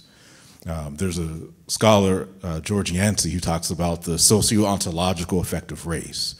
And so going back to what you mentioned, Dr. Burton, about race not being a real thing, but racism has real consequences.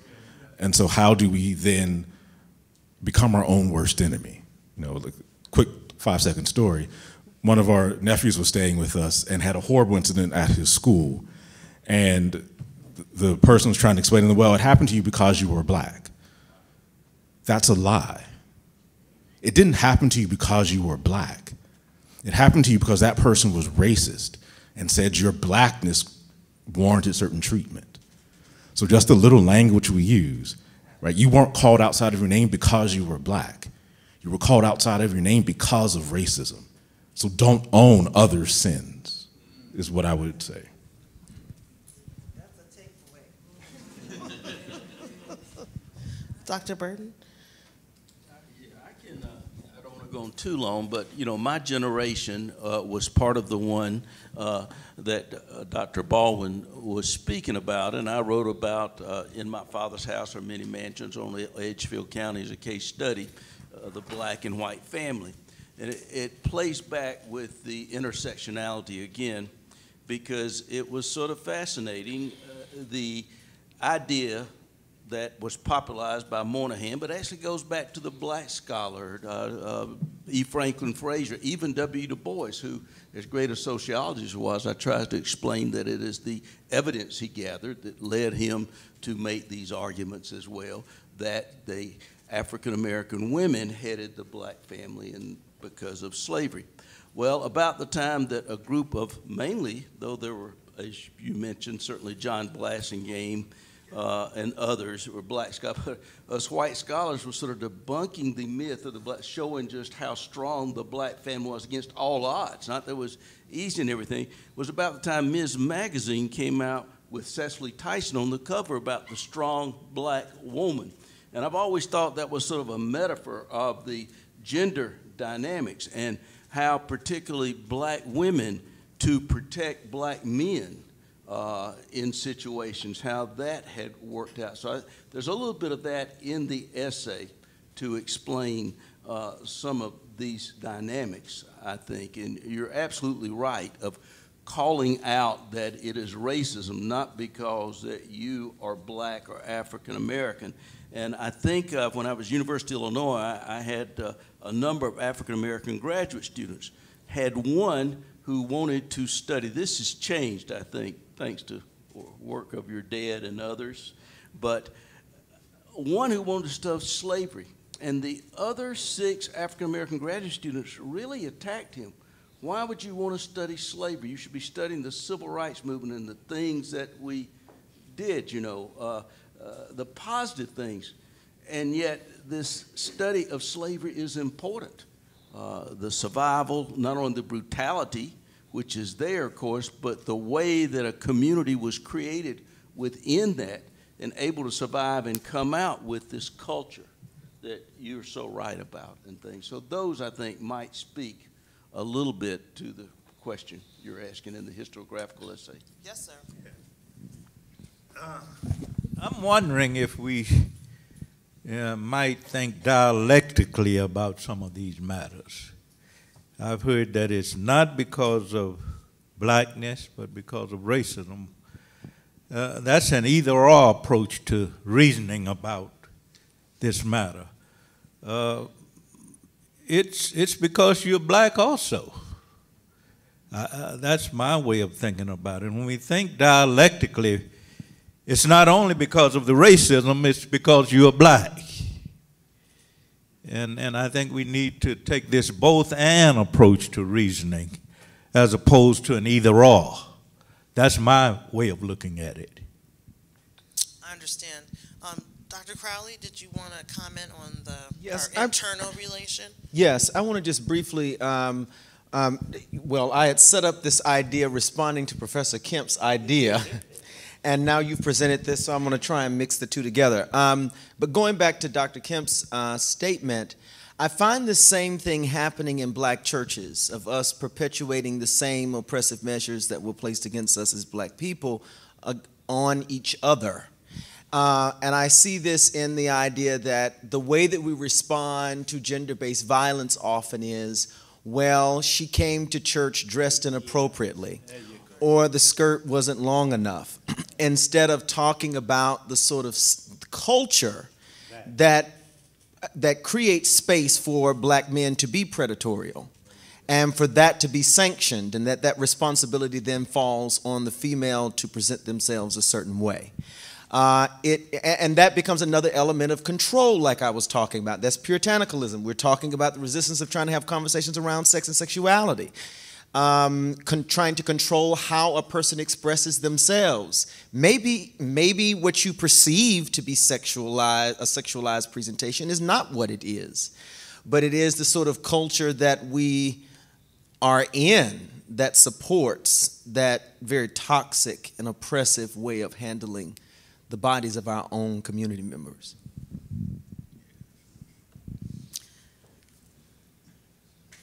Anyone besides myself? Oh, no.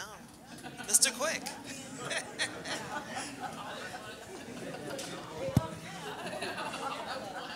So I'm curious because we're starting a project with Stacey Floyd Thomas around the divide between the black church and the academy.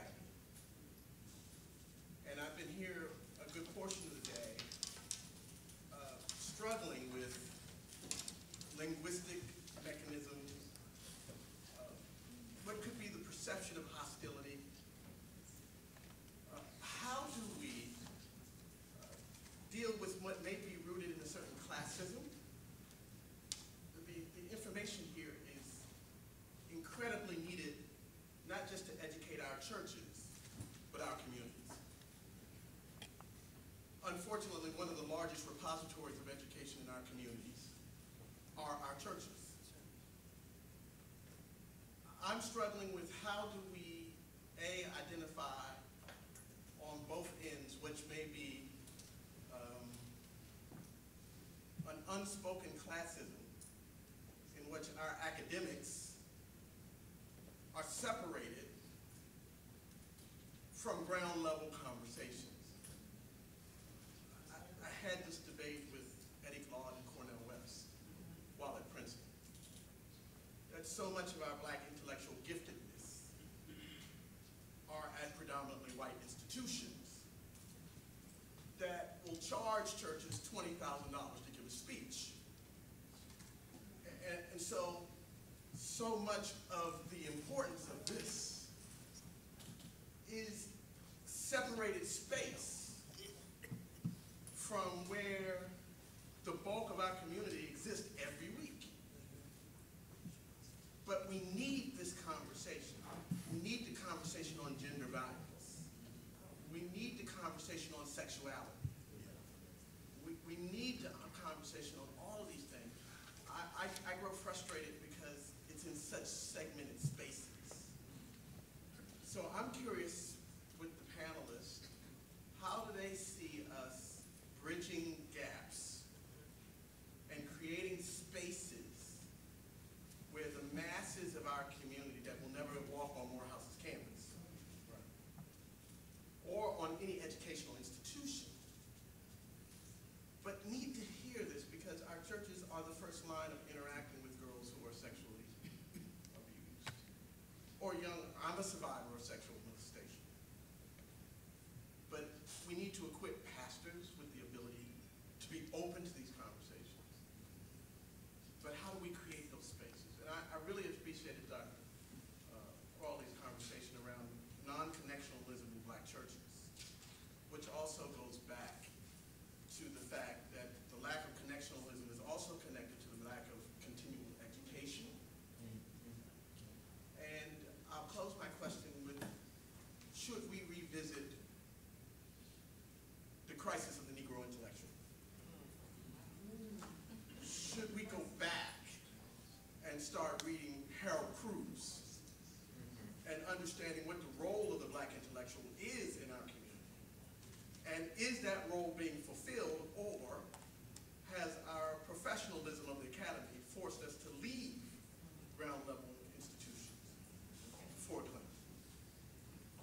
So ways in which we extend this discussion. Of course, we have this historiography of slavery. I feel like also of our interpretation of religion. Do you have comments about where you might share that information, where you think these ideas, even in this particular book, might be shared more widely? Because that person who's not from the campus, we might look at them and say, and then we're otherizing them. Like, how do we democratize the kind of conversation that we're having? Well, I'll say as a junior scholar who's just getting started, and I'll pass it over to the ones who can speak more long. I thank you so much for thank you for your comments about the professionalism of the academy. I'll just speak just sort of from my experience.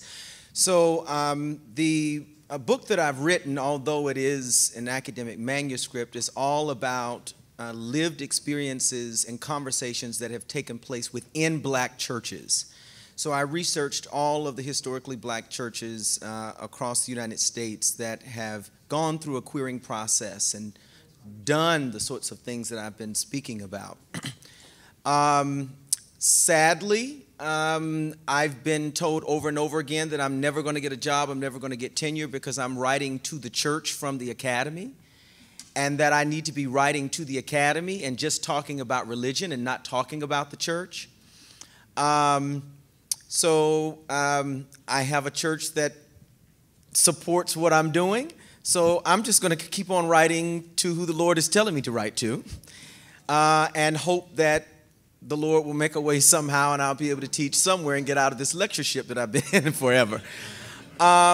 So I appreciate you for saying that, because my conversations are happening on the ground level with churches. I'm often having a hard time really being respected by intellectuals as really doing intellectual work. You know, I went through this wrestling with Oxford Press and trying to figure out, you know, well, who's this book written to? You know, how are we, well, it needs to meet these aims. And then we also have this burden of trying to get tenure as well. So there are, it's many layers to this. And I agree, we should revisit Cruz's work, but I mean, we also have Dr. Warnock's work, The Divided Mind of the Black Church. I mean, there's divisions all over the place. And there's a lot of diversity out there. In my work, I try to highlight the fact that my colleagues always try to act as if this work is not happening. But I'm finding it all over the place. I'm having conversations with all types of people. Don Abram, who spoke earlier today with his new initiative, Pride in the Pews. He was one of my students in my Thinking Theologically About Ministry class at Harvard, the section. And he's doing that work with churches throughout the United States. So I think the work is happening. I just think it's probably so few of us who are trying to do it, and we're overwhelmed, and we're trying to get it all done. I'd love to be able to come and have some conversations with any communities that you know about. You want to speak? Yes. As far back as James Cone, and many of you know the writings of James Cone, who was one of the black theologians who passed away in 2018, he addressed that chasm between what black theologians are writing and where black church people are in terms of their belief systems and their values and so forth.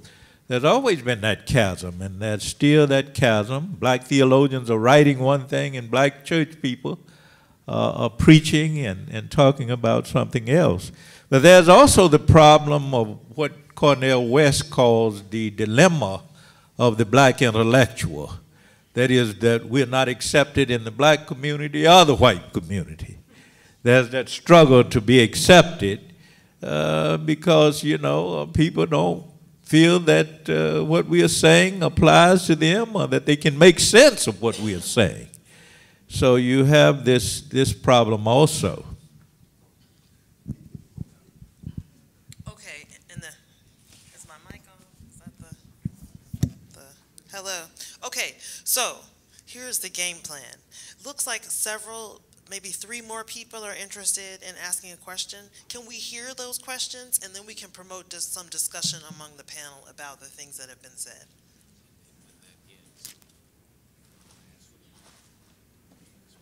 Okay. And then after that, Dr. Amos Brown will give us a last word.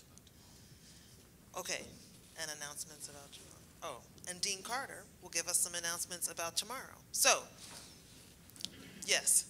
So, hello everyone.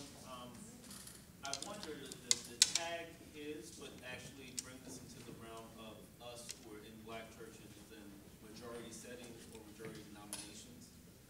We are being pushed, for example, like in the Episcopal Church, on LGBTQ concerns, issues, bodies, but yet we still struggle with the racism and the racial constructs of the church. What are some strategies that we use in taking this particular work, not only in our parishes, but also in the bureaucratic structures of our dioceses and institutional church? Thank you. You, sir? Friends might not be considered.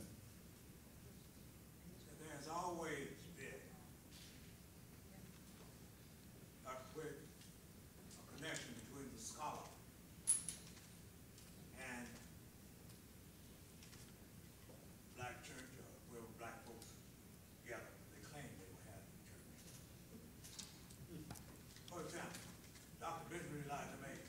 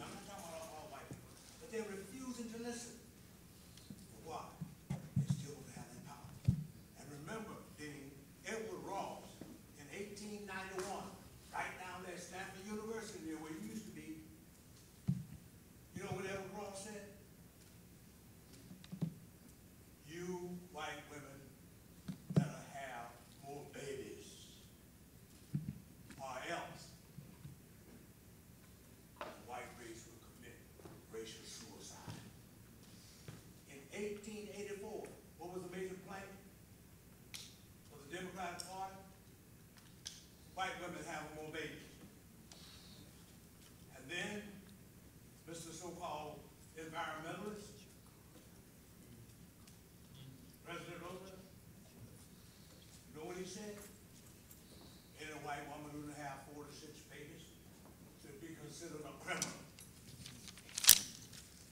This thing about abortion, about reverence for life, there's no reverence for life. It's a numbers game, y'all. And still, there is the desire to keep white authority. Read it. So what we still got to do is go back, turning to ourselves, because they're not going to change. And rest assured that even after Reconstruction, what happened? We were making a little progress. In my native state of Mississippi, do you all know that out there in Clinton, Mississippi, in Hinds County, 50 black people were massacred because the Democrats were mad that the Republicans were working with black people during Reconstruction. So, as a boy from Mississippi, I say, let us be creative, turn within, because they are not going to change. And if this 2022 election does not show a change in the trajectory, this nation is going to go down the tube. We don't give a book, The Rise and Fall of the Roman Empire. Democrats and Republicans have lasted for only 250 years, unless there was a remnant. This nation is on its way down, unless those who are in power come to their senses and stop this idiocy that's going on of race and division. Thank you. You, sir. I don't care who you are, that's hard to come behind. Good evening, my name is Charles Houston. I'm a 2006 graduate from Morehouse College. I have to first say, I am so proud of you. I am so proud. And thank you for your transparency and everything that you said up there today. The frustration that I had and the question that it led me to deals with the saving democracy portion, which the Reverend just hit on. Not only have we had the division when it comes to that, the intellectualism and things like that, that has been touched upon, but in that gap, we now have the apathy. The apathy of those who are on the ground and say, you know what, because everything in which you all have laid into the works, Dr. Jones, when it comes to you on this with voting rights amendment in 1965, you know what's going on as far as with the Supreme Court now looking at this last leg of the voting rights. I'm also a part of Alpha Phi Alpha Fraternity Incorporated, in which I am in charge of the Vocus People of the Hopeless People in Tampa, Florida. And the whole entire way up here, the fact that you have Herschel Walker nearing where Reverend Warnock is. When we talk to people and there's just, well, you know what, that's not my issue, that's not my problem. They would say about the qualified immunity, what Tim Scott interfered with, that's not my problem, I'm worried about me and working on my paycheck. They would say about the things that are going on with that LGBTQIA, brother and sister, that's not my problem, it's not my issue. You can see that there's a lack of the education piece, but I ask you all, and I apologize for my emotion, but I don't apologize for my emotion. What do we do with the apathetic state in which it is in the church and society as a whole when it comes to that part of saving our democracy? And I thank you all for your time. So it sounds like apathy and gentrification, essentially. Do you have ideas about how we motivate? And please. I'm going to say this. I mean, I know that the audience is primarily composed of theologians and persons affiliated with the church. But the people we're trying to reach are not in the church anymore. I mean, that's just flat out the truth. And I saw it years ago when I was working in the city of Atlanta in the mayor's office. There used to be a time you could go to a particular neighborhood or particular churches and get the message out. That day is over.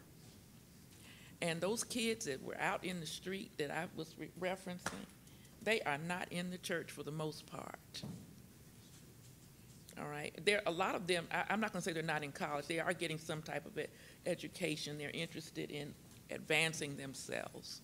The churches that do well, those mega churches, the reason they do well is because they're giving them something they want, and that is a way to survive in America, whatever that survival might be. Of course, yes, there are still those discriminatory practices, even in those mega churches, so I'm not giving them a pass. But you've got to get out there where they are. And you know, the church does not have to be a building. You all know that. It does not have to be a building. It can be at the skating rink. It can be in the beauty parlors, the barber shops, but you've got to get the message out. And you've got to get the message out to help them do discernment about morality, because right now, our black churches or our black evangelicals are turning towards the Republican Party because they are concerned about abortion rights, and they want to be concerned, they're concerned about what is Christianity. So you've got to broaden, as we've done in this discussion, but this is an ivory tower discussion. You know, people need to understand that you can be a Christian and that you can be open-minded, that you can be accepting, and that you can be democratic in more ways than one. And but you've got to get outside of the church. I'm sorry, and everybody's saying how to do it. Well, you know, already you're doing it with social media, but you got to get out there where the people are. That's all I can say. I mean, I'm not a politician like you, Adrienne, but I'm saying I don't understand political science.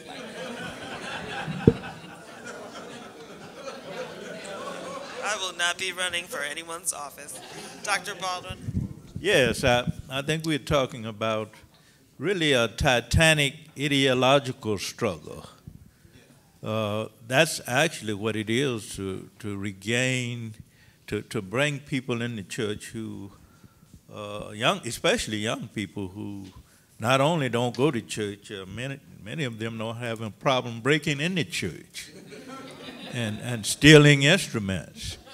So I think part of the problem, involves coming up with a different language. You can no longer say, get saved. You need to get saved. We need to come up with a different way of speaking to young people. That kind of language no longer works. And I think that's important as well. Thank you. You know, the hour grows late. Dean Carter is right behind me now, so that I know that my time here is up. I really appreciate the opportunity to have this conversation with our writer speakers, and thank you very much.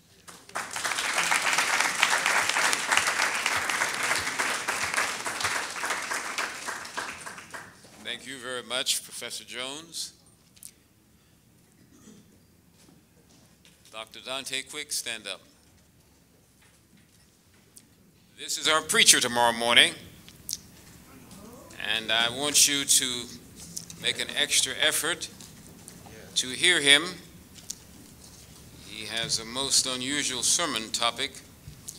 It is "A House is Not a Home, : a Solomonic Phenomenology." Bring your dictionaries.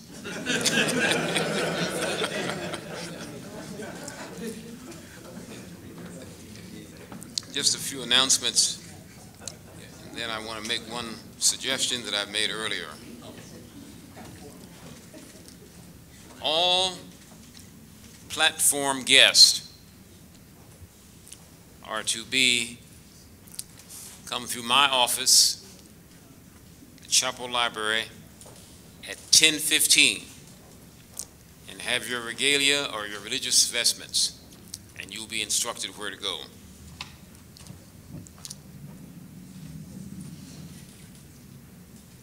All inductees into the Board of Preachers, Board of Sponsors, and the Collegium of Scholars, you are to be in this room at 9 o'clock in this space.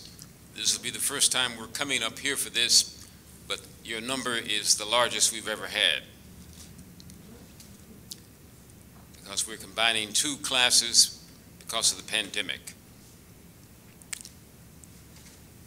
I also want to announce that at 5 o'clock tomorrow afternoon to 6:30, the Reverend Professor Kenyatta R. Gilbert from Howard University, Professor of Homiletics, will be in a dialogue dinner with our chapel assistants and other guests, and he'll be speaking from the topic, Exodus Preaching, Confronting Human Tragedy and Communal Despair.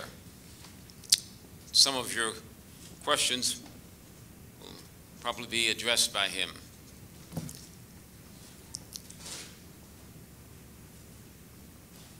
One response that we have tried here for 43 years to the question asked by Dr. Quick is that every Sunday after our Vesper hour, we have sermon talkbacks. They're not popular in churches, and unfortunately, as I have said many places, churches specialize in structural violence. Structural violence is one-way communication. If we had more dialogical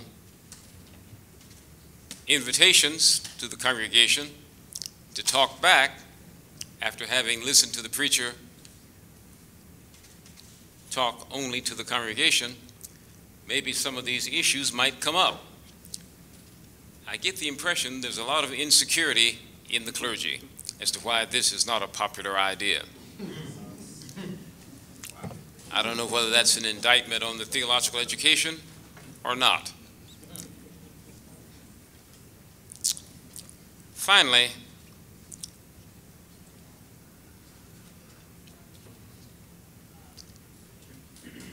I think we need to get out of giving the larger social order an additional reason not to be responsible. In my opinion, it's not African slavery. It's American slavery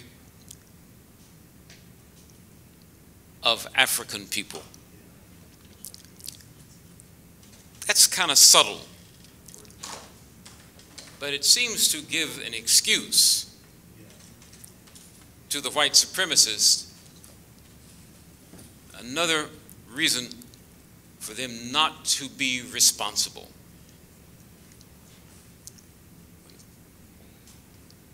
President Trump announced during the pandemic to the nation and the world that he was not responsible. He forgot one thing about ethics. Responsibility checks freedom all over the world.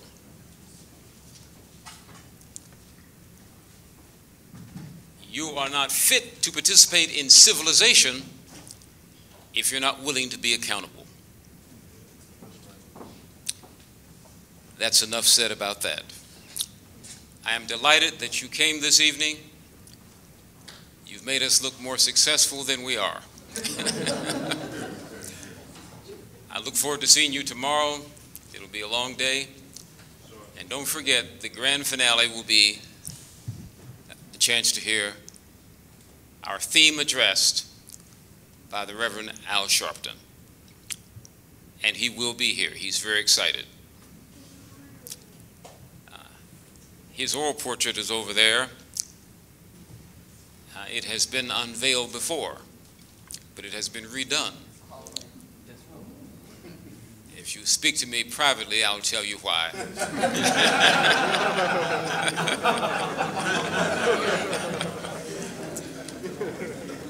But you know, things happen, stuff happens. All right. Good night.